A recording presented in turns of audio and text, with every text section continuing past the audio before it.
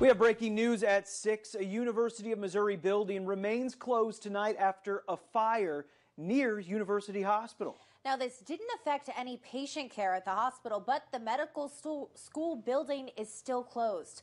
Our ABC 17's Jasmine Halliburton joins us live in front of the MU School of Medicine. Jasmine, a fire official said everyone was safely evacuated.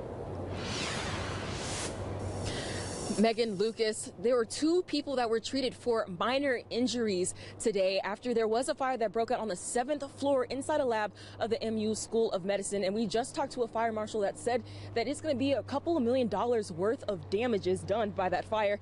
And I got here a little after 12:40, where I saw about 10 fire trucks on the scene, and they got here around 12 this afternoon.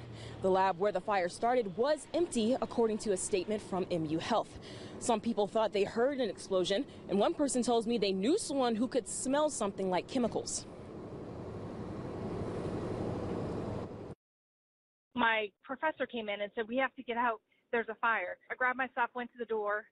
I didn't hear anything or smell anything, but then a guy came around the corner, a staff member, and said, "There's a fire. Everybody get out. Everybody get out." And so we did. And my professor smelled something, but I didn't. Along with the several firefighters that were on scene, there was also a hazardous material unit. Firefighters suited up in hazmat suits and entered the building as soon as the fire was put out.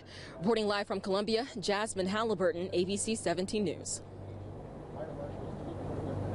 Thank you, Jasmine. Assistant Chief Heidenreich at Columbia Fire said they didn't find any evidence of an explosion or any chemical damage.